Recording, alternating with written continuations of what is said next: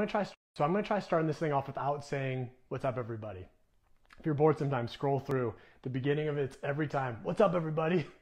Anyways, hi, how are you?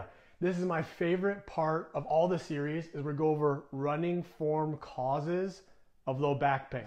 The not so fantastic form falls. First up, we've got the Stomper. So you might have heard this one before, especially if you run indoors on treadmills. You will hear this, and there is a correlation with how hard you hit and how much stress your body takes. So there's two key things I want you guys to pick up on here. Here's what it looks like from the side, from the back.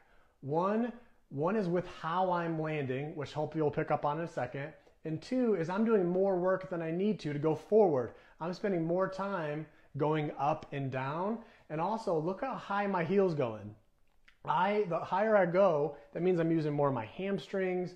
I am not propelling forward, see post, where I'm driving using my glutes going forward.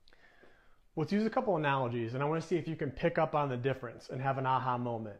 So imagine like with punching, or if I'm hitting the bag, just like if my foot is hitting the ground, the first option where I'm hitting straight through, I'm going through the bag if I was landing through the ground like I'm doing in that video, versus notice the difference here, on off. As soon as I land, I'm taking my weight off, on off. That way the force has less time to transfer through. I'm getting my weight off of it, has that quick turnover rate, higher cadence. If I'm just slamming the pavement like our dude, the thing, what's going to happen is I'm having a lower step rate, 155, 160, because I'm spending more time on the ground, higher amounts of contact time, which leads to more force attenuation up the chain, and our spines can be sensitive to load. Again, no, yes, boom, boom. If that analogy didn't work for you, how about this one? Imagine like the ground is like a hot stove.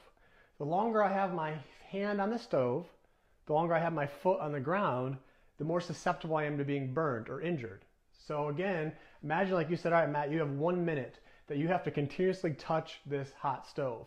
If I go 140, 150 times in 1 minute versus 180 times, higher step rate, higher cadence, what's that doing? Less susceptibility of being burned. Same with force attenuation and ground contact time. The quicker that turnover rate, the less that ground contact time, the less force attenuation, your spine's going to thank you. So one other thing to pick up on, and this is where the rubber meets the road, this is where you can actually start practicing and working on landing. We can't expect, if someone can't show me good mechanics of jumping and landing with good cushion, good eccentric control, then there's no chance that they're going to be doing it now when they're running. We have to take the components of running, break it up into separate components, work on them, put them together. So one last point to drive it home is sometimes in research they have these fancy force plates, things that measure impact and loading rate. Here what I did is I have a step. I'm going to be jumping one incorrect, one correct way. This is going to measure decibels or noise. The louder the noise, the higher the impact, the more my body's going to take. So there's some key differences of correct and incorrect you'll notice when we land. The greater the excursion, as soon as I land, I'm acting like my body's a spring. I'm sitting back into a chair, I'm going lower, and I'm using my quads and the glutes and calves even and the muscles to absorb. Same cue, if that ground was a hot stove, as soon as I'm landing on that step, I'm trying to get my weight off of it. Soft, quiet landing. Look at the difference, 60 versus 45 when I do it correct versus incorrect. So how does this apply to you?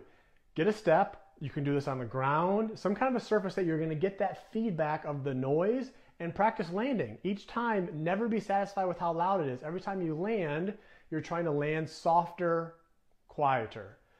Once you master that, great, we're not done yet. Running is still, unless you're doing a potato sack race, running is still on 1 foot. So we've got to practice it on 1 foot.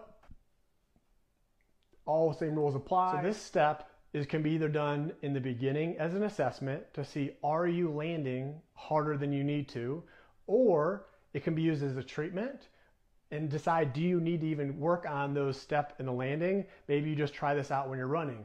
If you put these little earplugs into your ears, hopefully aha moment again, or if you've got noise canceling headphones, turn the noise canceling on but music off, go outside and run. You will notice a huge difference If you're heel striking and overstriding and landing on that heel, bone conduction goes through your heel, through your tibia, through your femur, all the way up to your spine, to your ears. You can hear it. If you hit hard, you will be able to hear it if you wear these. So this can be an assessment and a treatment. So also the cue could just be, hey, bozo, go out and run, put these earplugs in. What does it sound like? Even try to hit harder. Wow, that is loud. I can't believe how loud that is. And practice that way. So again, it can be an assessment, it can be a treatment. Hopefully this was helpful. If you found this helpful, please comment down below. Let me know if you guys have any questions, comments, concerns, or feedback. Stay tuned for the next 3 of the not so fantastic form running faults for low back pain.